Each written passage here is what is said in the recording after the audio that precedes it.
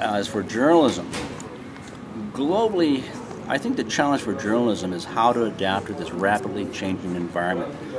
Technology is, the digital technologies we have nowadays are really challenging traditional media organizations on how to adapt. And it's just not the media organizations themselves, we're talking about individual journalists too. The job they had once before was easy. You go and interview, you connect with your sources, you get the facts, and you write a story. And usually that's where the story ended. That's changing dramatically worldwide now, because now stories are being published online, people make comments, and now there is an engagement aspect that was not there before, at least not immediately there. And so what we're seeing is journalists no longer are just journalists. They have to learn to become conversationalists, because the story keeps going as people comment and they can respond to comment. What is experienced here in Georgia is not unusual in the sense that it's also being experienced in other countries. And I'm not just saying other developing countries or transitional countries. It's happening in the United States. You still have problems with police that will beat up on people who are demonstrating, not intentionally. You still have problems with journalists wanting to get access to information about the government.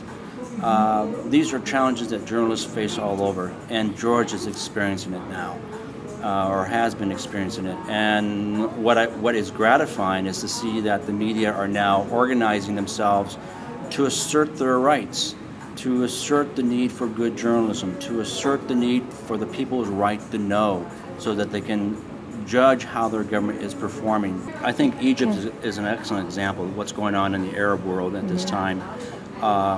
Social media by itself won't do it. It takes people to use the social media tools.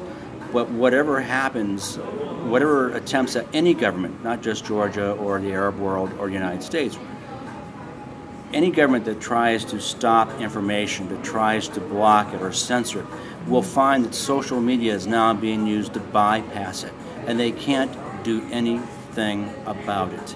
They can try to block the technology in some way, but with the way this digital environment is, there's always a way around it. And they need to understand this, and in this sense, governments need to understand it's better to work with the media. It's better to have an open media, in regards to freedom of the press, freedom of speech, because that way they can hear what the people are saying and they can respond, and not respond defensively, but respond to them and engage in discussion. That's what democracy is all about, and that's what's important. I mean, that's what is somewhat disappointing about the government's reaction to the demonstrations recently. Rather than saying, hey, let's talk, yes, maybe some of the policemen, some policemen may have been bad, we need to work with this, let's talk, let's engage, let's try to solve this problem. The government sort of took a standish, it was the demonstrators' problem, they were drunks or whatever.